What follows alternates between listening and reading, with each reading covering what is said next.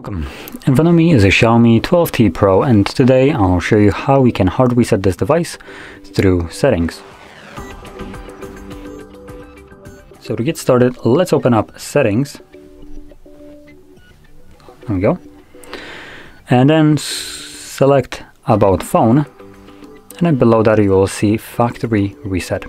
Click on it. This will give you a quick message that the factory reset will erase the following items like accounts, contacts, photos, videos, apps, backups, not backups actually, SD card data, also not, and other items on the device.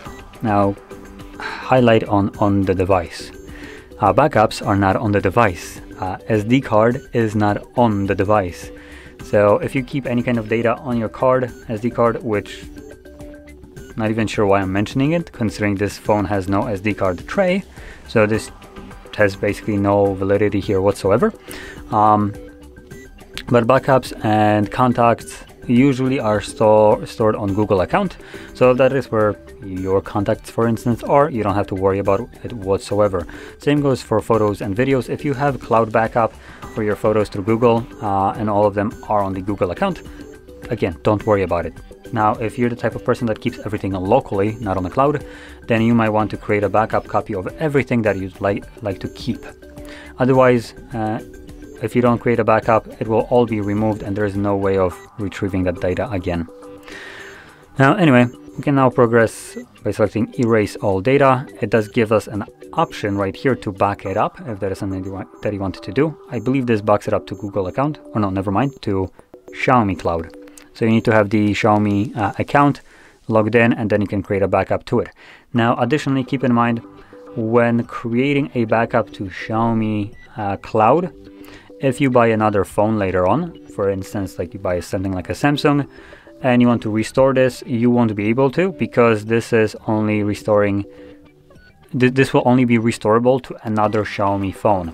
Same thing like as you would have, for instance, an iPhone and create a backup of your iPhone to iCloud. You won't be able to restore that iPhone backup to another phone that isn't an iPhone. So this is similar kind of idea, just a hindrance to make you stick with the brand, because a brand loyalty apparently supposed to be forever. So anyway, I'm gonna select factory reset right here. Clear eSIM data. I don't have an eSIM, so it doesn't really matter what I select here, but if you type of person to use eSIM, you might want to clear it, which I will select it anyway. Now, Xiaomi is also the type of company that considers their user base to be an absolute effing morons, because it after giving you that message, it gives you a 10-second blocking message that factory reset erases everything. It's not like that message wasn't already visible before.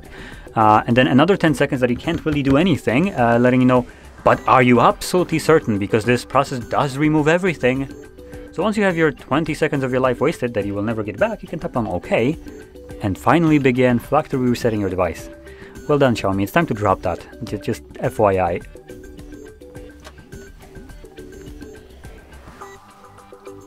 Now, while this is resetting, I'm gonna go just wait to do something else.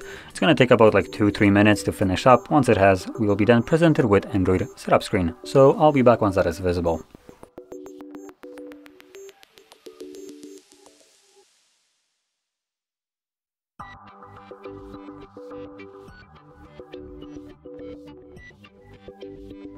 And as you can see, the process is now finished and you can set up your device however you like. So if you found this very helpful, don't forget to hit like, subscribe, and thanks for watching.